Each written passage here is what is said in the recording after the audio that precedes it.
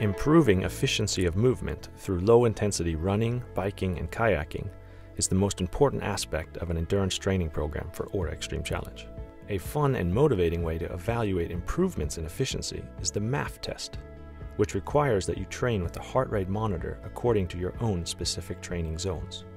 Your low-intensity training should always be under your aerobic threshold. A simple and effective rule of thumb is the 180 rule. For example, a 40-year-old should not exceed 140 beats per minute during a low-intensity training session. To train smart, you should spend most of your training time in the low-intensity A1 zone and only limited time in the high-intensity A3 zone.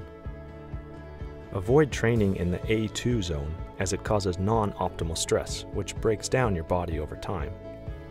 If you follow this approach, you will run, bike, and paddle faster at the same level of effort.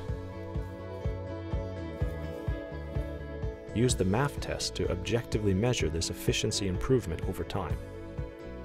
Step 1. Run on a treadmill at your aerobic threshold for 6 kilometers. Warm up slowly for 15 minutes. Start the test and adjust the speed of the treadmill to keep your heart rate the same. Push the lap button on your watch after each kilometer to record your time and heart rate. Step 2. Enter the average heart rate and time for each kilometer you ran. Step 3. Graph the data and save this as your baseline measurement. Step 4. Redo the test at the same heart rate every 4 to 6 weeks.